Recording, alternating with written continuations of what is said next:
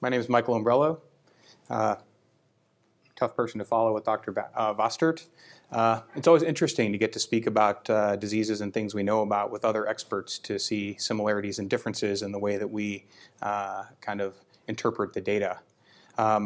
As I'm talking today, I'm going to talk about the genetics component of the genetics and overlap with autoinflammatory disease of systemic arthritis or Still's disease. The first thing I want to talk about is the phenotypic heterogeneity of systemic JIA. Boss alluded to that in his talk, and I think this is a critical point because if you even start with the natural history or the disease course prior to effective treatments, systemic arthritis can be divided into three very distinct disease courses. One is a monophasic disease where the patients have an episode of inflammation that begins, they progress through the episode of inflammation, and through whatever means that episode is aborted, it stops. At that time, they no longer have inflammation, they're off of therapy, and they continue to remain without symptoms, and they don't develop another episode. That's one disease course. The second is the polycyclic disease course, which looks a lot like the monophasic course, except for at some point during that disease-free period, they develop another episode and maybe another and another. That's the polycyclic course. And then the third is the persistent course. These are people who start with their inflammation, they receive treatment, and their inflammation may start to improve, but they can never be taken off of medications because they have inflammation that persists under the surface. So they have persistent inflammation. These are three distinct patterns of inflammation that are within the confines of what we call a single entity or condition, systemic JIA. And this is the crux of the problem from my perspective. Going beyond the disease course, you have complications that happen predictably in subsets of patients that might be genetically prescribed, like macrophage activation syndrome. And I'm not going to talk about the genes, but there are good studies that show that genes that cause primary HLH also influence secondary HLH in systemic JIA. I think Drs. Gram and Di Benedetti are going to talk about that briefly. There's also chronic arthritis that occurs in up to half of patients. There's a new developing feature that's been noticed in the past 10 years, a very bad interstitial lung disease, which I won't talk about it in detail. But again, there's a series of complications that are occurring, and these are defining different groups of the systemic arthritis patients. And then finally, there's pretty clearly different populations with respect to therapeutic responses. Some patients respond to IL-1 blockade beautifully. Other patients respond to IL-6 blockade beautifully. A small number respond to TNF-alpha blockade, and there are some who respond to nothing.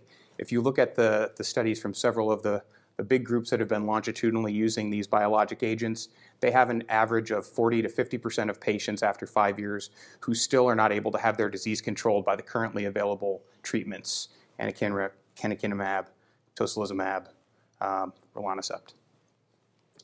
So this heterogeneity of disease is a big problem. It's a big problem in terms of thinking about the disease, but it's a big problem in thinking about how we can use genetic studies to look at this disease. So what I wonder is whether we can use genetic tools to try to tease this disease or this condition apart into its constituent molecular components. So in terms of systemic JIA, we'll call it a genetically complex trait because if you look at this condition as a whole, it's not generally inherited in families in a Mendelian fashion. There are rare cases where there's familial clustering or where there's inheritance, and that can be the case in many polygenic diseases where there's a monogenic form thrust of a complex disease. But generally speaking, we think of it as polygenic in inheritance. We think that there are environmental components, with many people spending time looking at viral infections.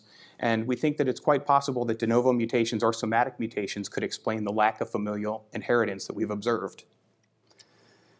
When we think about genetically complex diseases or the contribution of variants to disease, we need to think about variants with respect to both the frequency of the variants in the population, which is on the x-axis, and the effect of the variant, which is on the y-axis.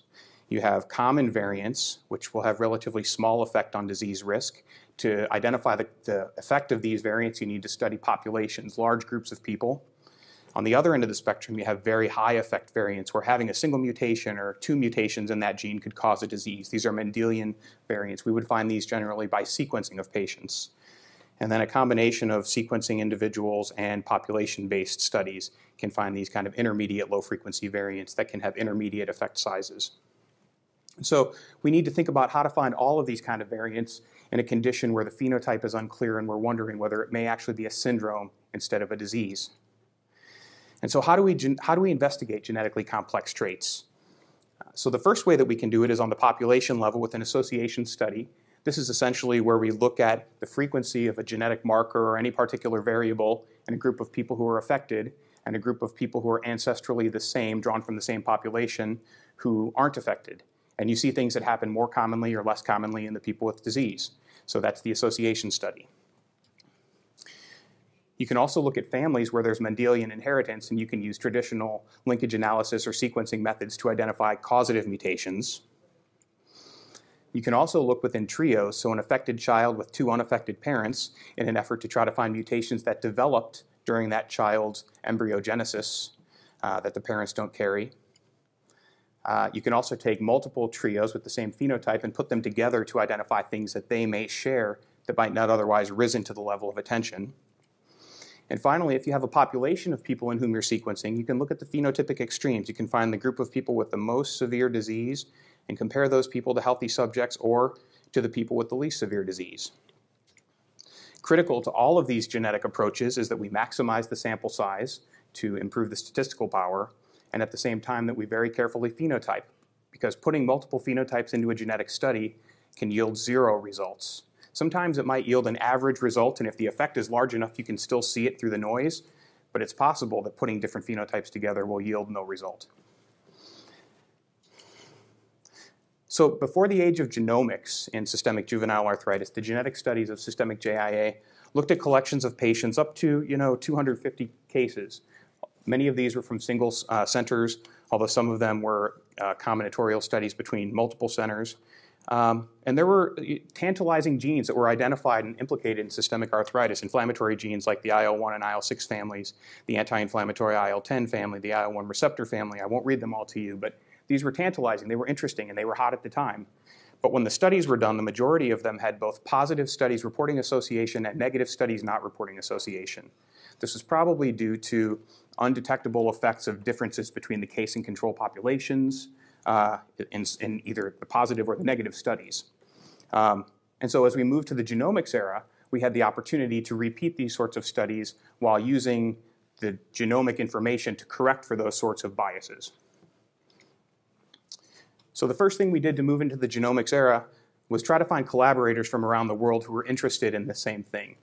So working with leaders in the field, several of whom are in the room with us today, we were able to assemble an international collection of almost 1,000 children with systemic arthritis and 8,000 controls. These were drawn from 9 different countries, and so we performed our analysis on the 9 different groups independently so as to not bias the results, and then we meta-analyzed those groups. And we have a series of studies and results that we've observed from this population. The first thing that we found when we studied this population was unexpected. We found that the strongest association with systemic juvenile arthritis was within the major histocompatibility complex locus on chromosome 6, specifically the class II region. So this encodes the proteins that present antigens to T cells, specifically CD4 helper T cells. And this points towards the adaptive immune system. Specifically, we found a haplotype that was about 200 kilobases long that contained many of the important MHC class II genes.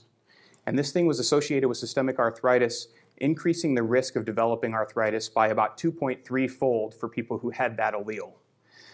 That's pretty significant and was observed in 8 of the 9 populations that we studied independent of one another.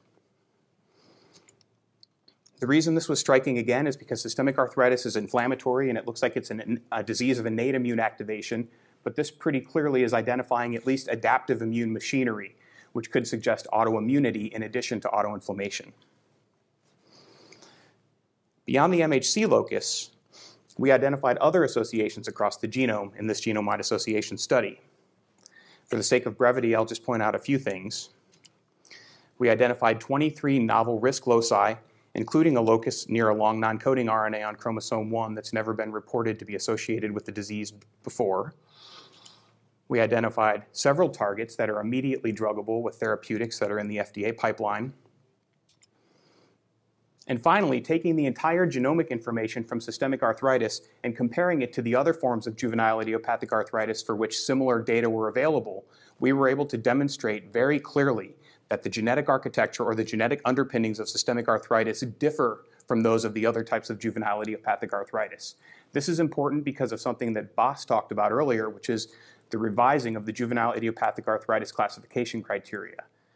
One could make the argument that these data advocate for systemic juvenile idiopathic arthritis being considered separate from the JIA group both to help physicians who care for this disease to change the way they conceive of this, as well as to help people who are looking for new treatments for this disease, because in the end, the treatments for juvenile idiopathic arthritis are not in the same ballpark. Maybe the treatments for autoinflammatory diseases are the ones that we should be thinking about. So if we move it from juvenile arthritis, that may be beneficial.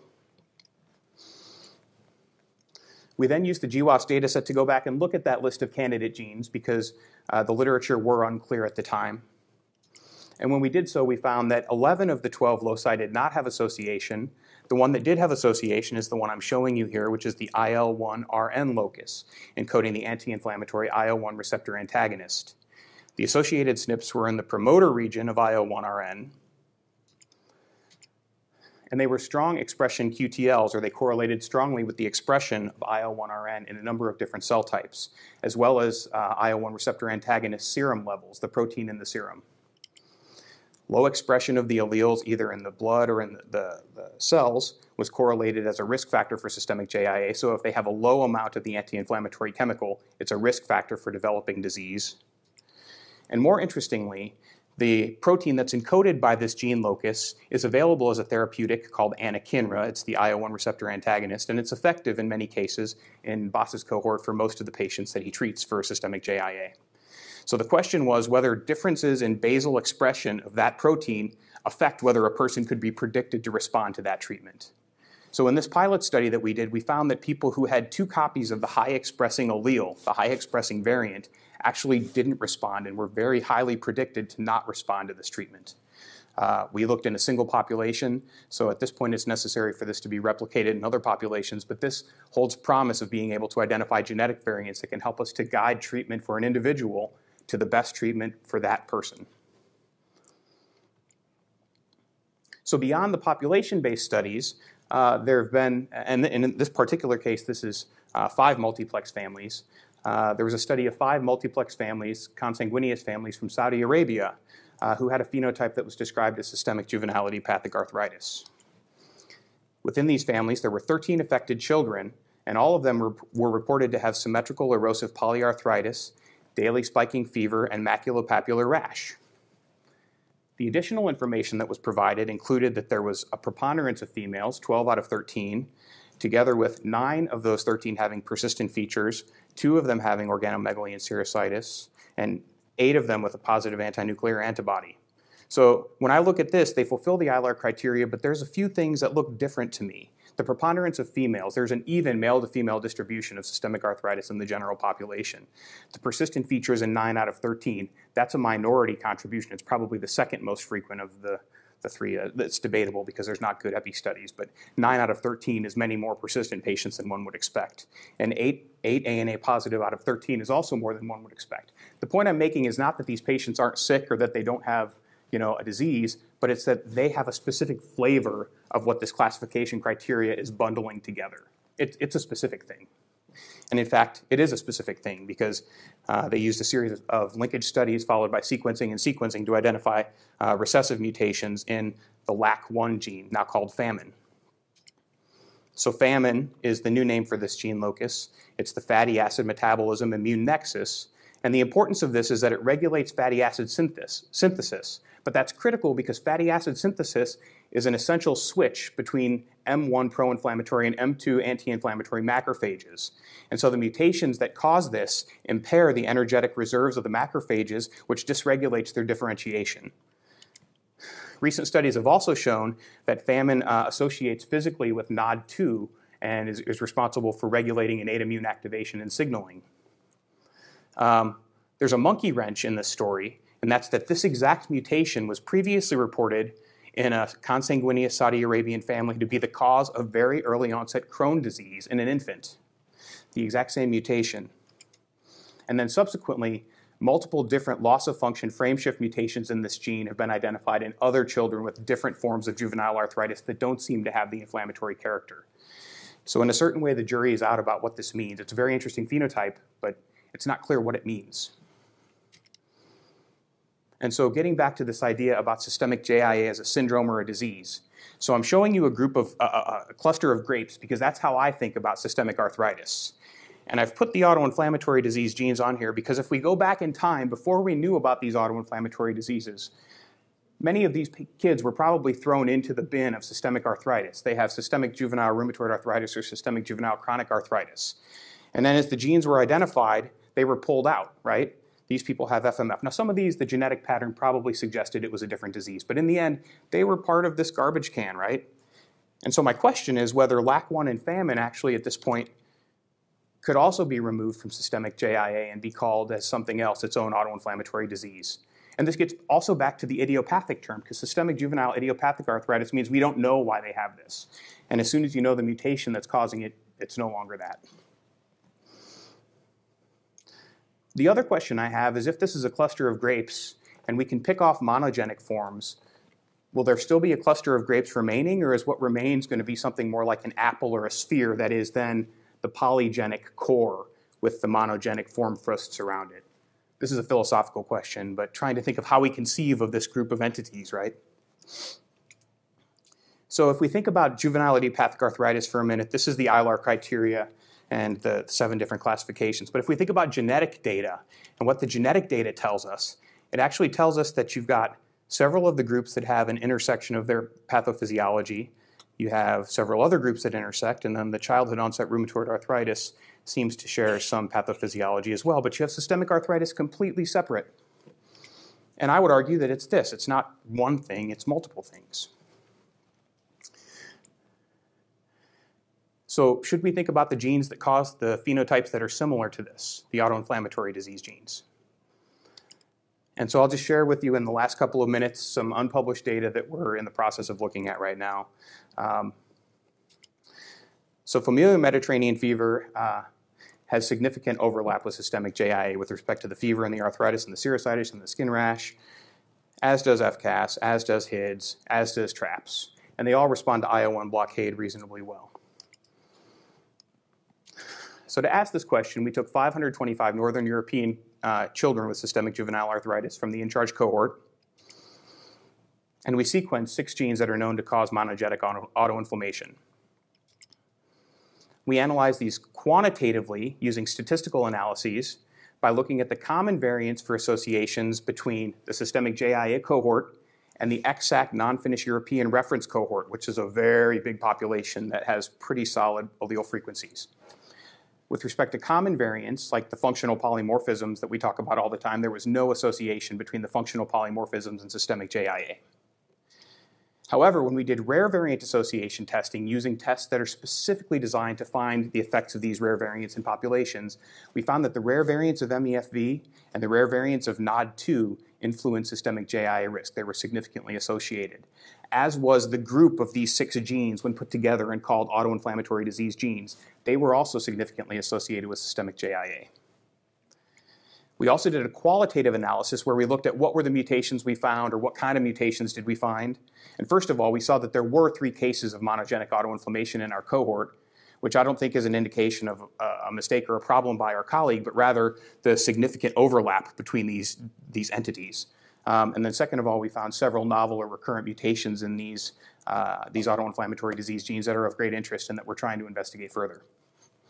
So I think that these preliminary data that I share with you suggest that despite the fact that the autoinflammatory disease causing mutations don't seem to be operative in systemic arthritis, other variants within those genes do seem to be operative in the pathophysiology of systemic JIA.